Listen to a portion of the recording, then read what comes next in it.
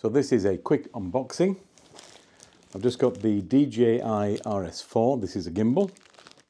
All I'm going to do is unbox this, show you what you get with it. I've got to charge it, and then I'm going to go out and take some footage, and in the second video I'll show you the kind of stability you can get. I'll do some handheld footage, show you what it's like on my camera with me just walking around, probably chasing my dogs. Then I'll shoot with this.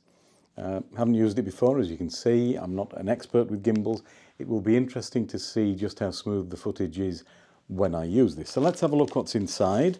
Apologies for the noise as I break into this. Now, I should also say that I was lucky enough to be sent this for review. Not by DJI, but by... So let's have a look, it's still on the back, and the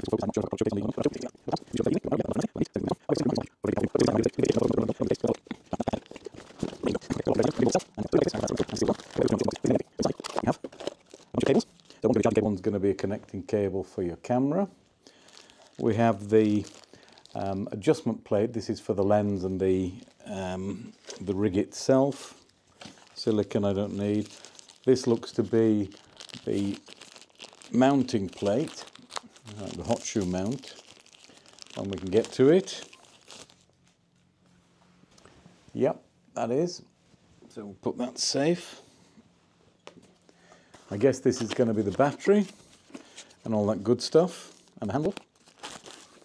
So this, and again it's all sealed, so... Oh, tripod handle. Quite solid. An instruction book, yeah, instructions. And another base plate here.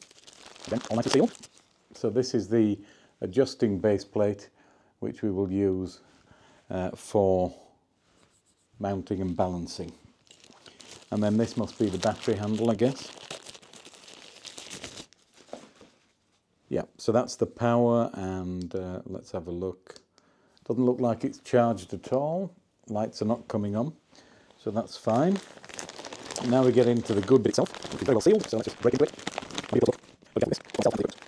Okay, so this is remarkably solidly built, good weight to it.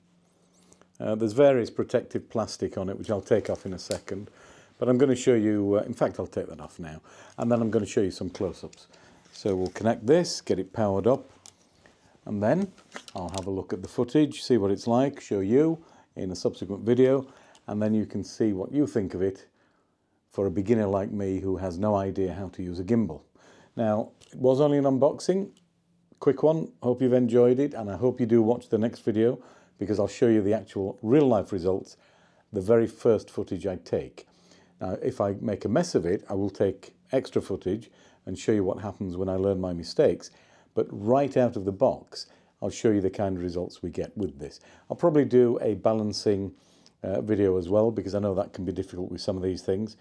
But this is meant to be a lot easier because it's Teflon coated and all that kind of good stuff.